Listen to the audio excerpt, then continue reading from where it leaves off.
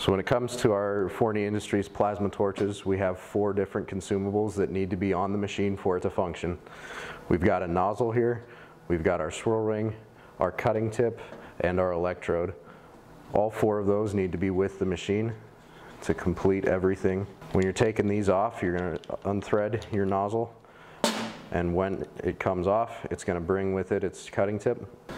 You take your swirl ring off, you need to keep track of this. A lot of the times this gets lost. So these are 2 examples of the electrodes for our plasma cutters.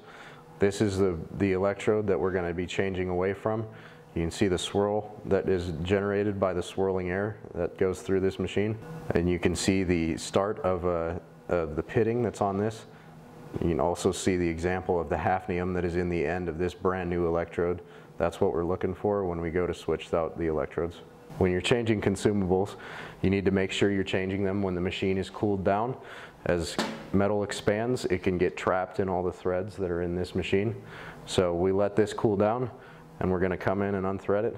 We send a wrench along with it that fits right over our electrodes to take them out of the machine. It gives you a nice little lever to turn on, and that all threads out.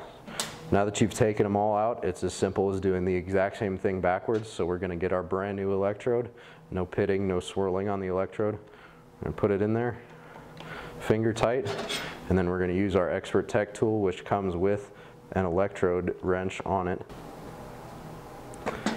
Fully tighten that on there. Replace your swirl ring that you didn't lose.